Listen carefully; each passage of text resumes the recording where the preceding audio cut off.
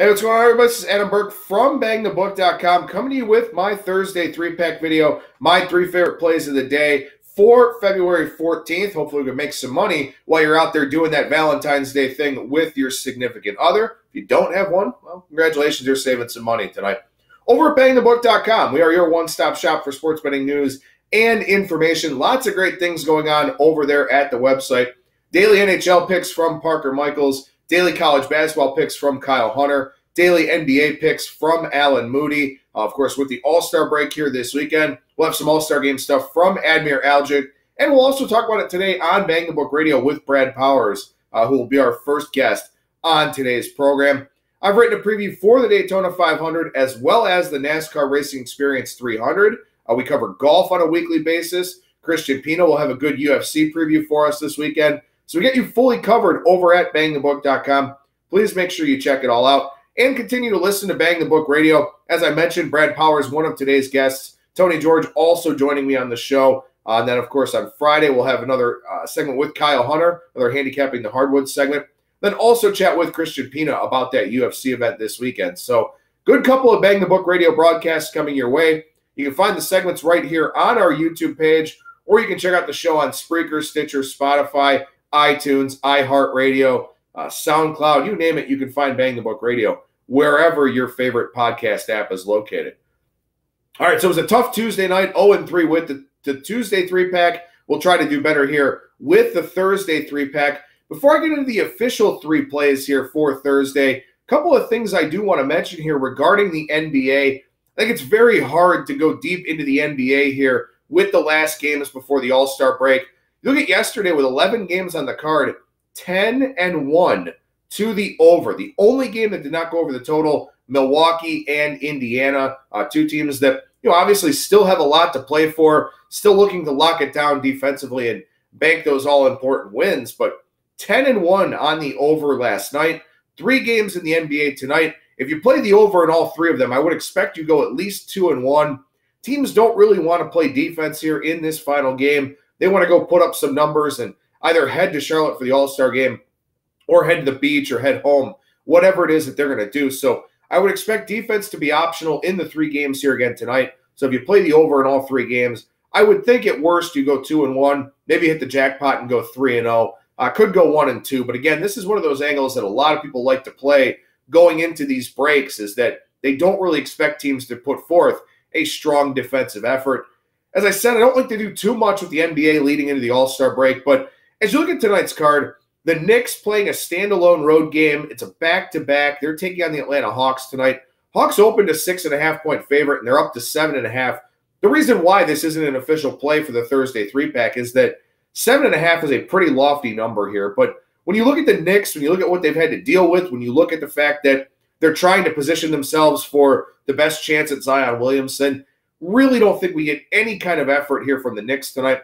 The concerning thing for me is that the Hawks feel like they've hit a bit of a rookie wall, so to speak, with Trae Young kind of slowing down a little bit and some of the other young guys on that team trying to get over the hump. So a little bit worried about their ability to go out and blow out the Knicks, but that would be an official lean for tonight, would be the Hawks minus 7.5. Again, not an official Thursday three-pack play, but just an angle that you may want to consider in the NBA with number 526, the Atlanta Hawks. All right, so let's get into the 3 official plays here for the Thursday three-pack. We start on the college hardwood in the Summit League, game 677, 678, Fort Wayne, formerly known as Indiana University, Purdue University, Fort Wayne, taking on the Denver Pioneers. Mastodon's 3-point favorite in this one, total 158.5. In Denver's last 4 games, and they've been one of the worst teams defensively over the course of the season, 1.302, 1.281, 1.194, 1.166 points per possession allowed. Over Fort Wayne's last 4 games offensively, 1.302, 1.309, 1.18, 1.136 points per possession. If this thing becomes a shootout, which is what a lot of the projections say and what the total suggests, almost hitting 160 here, that's not the type of game that Denver wants to play. And they certainly don't want to do it against a Fort Wayne offense that is 56.3% two-point percentage. That's 10th in the nation. 36.8% three-point percentage, 61st in the nation. Denver shoots threes well. So there is that for the Pioneers. But the problem is they don't shoot a lot of them. Denver is 255th in percentage of field goal attempts coming from beyond the arc. They shoot threes well, but they just, for whatever reason, don't shoot a whole lot of them.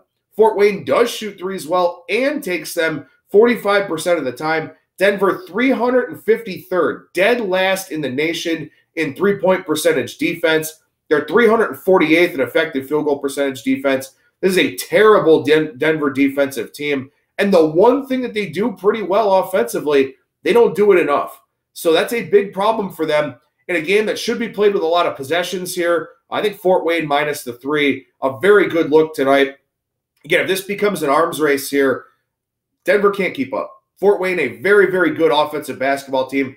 They're not great on the defensive end, but Denver, again, they don't do very well from two-point range. They don't take a lot of threes. They don't play to their strengths, don't play to their advantages. Bad coaching job being done there by Rodney Billups in the Mile High City.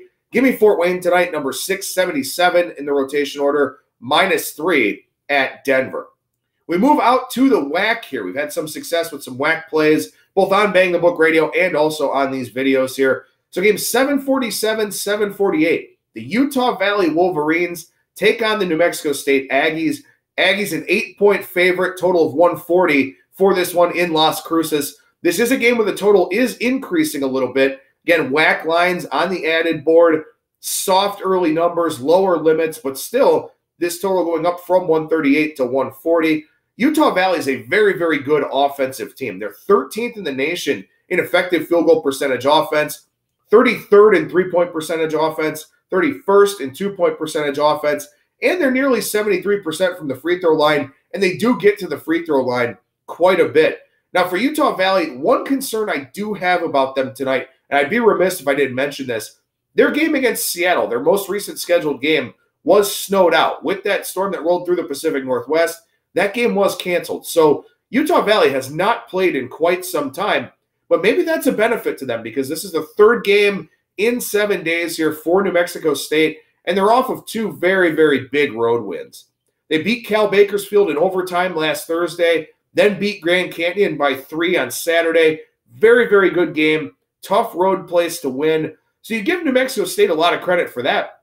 But you sort of wonder here, is this a letdown spot? Is this a little bit of a tough situational spot for the Aggies? I think it very well could be. Road revenge here for the Wolverines. They lost by 5 at home earlier in the year.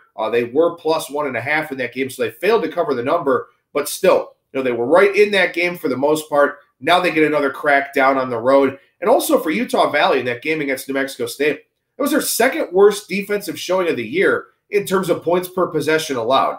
Every time somebody plays New Mexico State, it's like the Super Bowl. 2 big body shots for New Mexico State in those wins over Bakersfield and Grand Canyon, but they still kept on ticking. Can they keep it up? Will we see some residual effects there? I think we do. I like Utah Valley tonight, 747 in the rotation order, plus the 8 against New Mexico State. And I have seen a couple of 8.5s as well. 8 the consensus number, so that's the official line for the pick here, but 8.5 is available out there in the marketplace if you do look for it.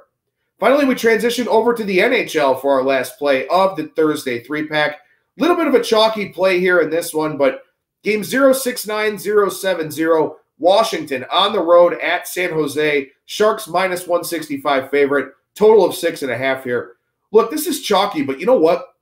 When there's value, there's value. And that's something that a lot of amateur and novice handicappers and bettors have a problem with, is that they're not willing to lay big juice.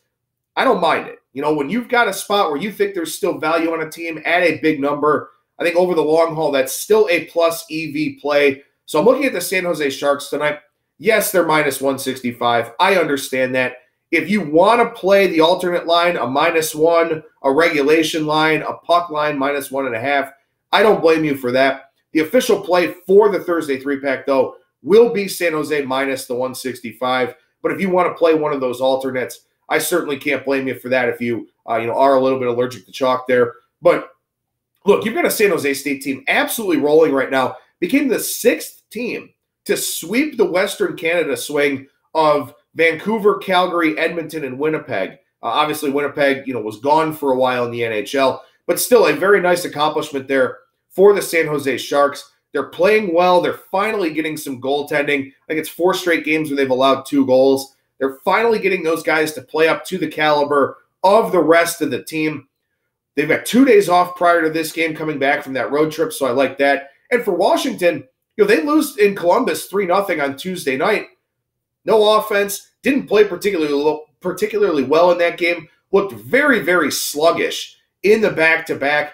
Travel cross-country on Wednesday. Now play a 3rd game in 4 days. Going cross-country, so Wednesday doesn't feel like a day off at all. Very tough spot here for the Capitals against the Sharks tonight. San Jose, one of the better teams in the NHL.